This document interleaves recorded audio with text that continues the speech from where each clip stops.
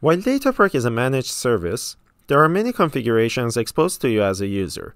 If the configurations are not done properly, it can lead to failures during cluster creation. In this video, you will learn how to troubleshoot such failures in Dataproc.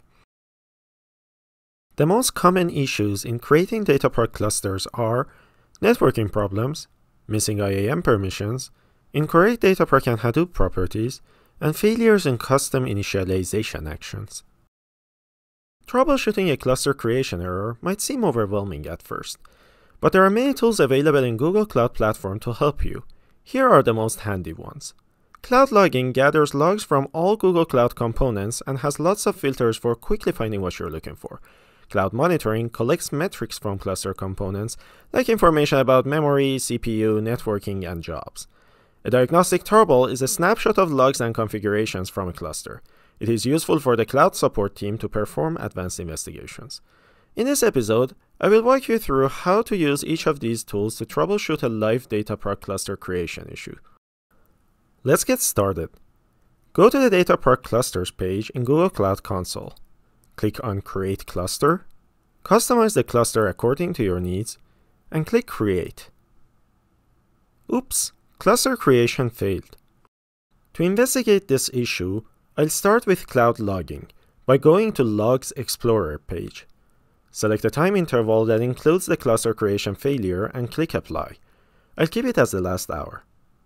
In the left-hand side pane, set the resource type to Cloud Dataproc Cluster. Ensure the severity is set to error.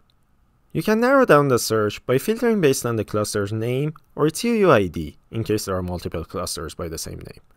So let's take a look. Aha! The error indicates that one of the service accounts involved is missing the Compute Subnetworks Use permission for the shared VPC used by the cluster. This is important because Dataproc needs the permission to create VMs in the shared VPC. If you are not sure about the error, then search the public docs for the error or the permission, which should help you address the issue. According to the docs, the network user role should be assigned to the Dataproc service agent in the shared VPC's host project in order for this to work. Go to IAM and Admin, IAM page, click Grant Access, fill out the principal's email address, and select the intended role.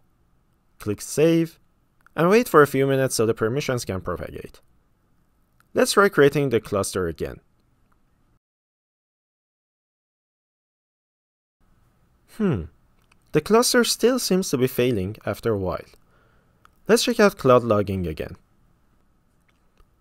Good news is that the error about IAM permissions is gone, but now we're getting this new timeout error when the cluster nodes try to talk to each other. This sounds like a networking problem. Reviewing the error message carefully hints at possible firewall issues.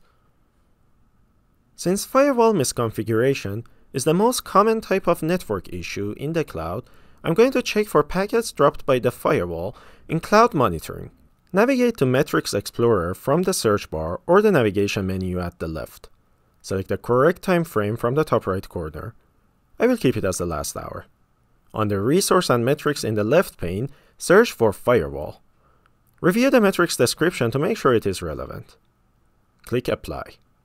From the left-hand menu, you may filter the VM instances based on their cluster. Click Add Filter, set the label to Dataproc Cluster Name or UUID, add your target cluster's name or UUID in the value field, and click Done. And that proves it. There are quite a lot of packets being denied by the firewall in this network. To fix this issue, I'll add a rule for allowing traffic between all cluster nodes in the shared VPC's host project.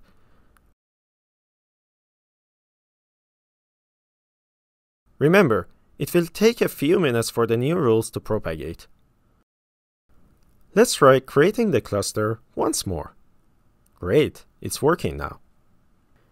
If the information from Cloud Logging and Cloud Monitoring is not sufficient for you to diagnose your issue, then you can create a Diagnostic Tarball using the diagnose command. Use this command to create the Tarball for your Dataproc cluster. This saves the Tarball to your cluster's cloud storage bucket. Follow the instructions in the command's output to allow cloud support access to the file. Remember to share the Tarball's address with Google Cloud Support as part of your support case. For more information about cloud logging, cloud monitoring, and the diagnostic command, check out these documentations.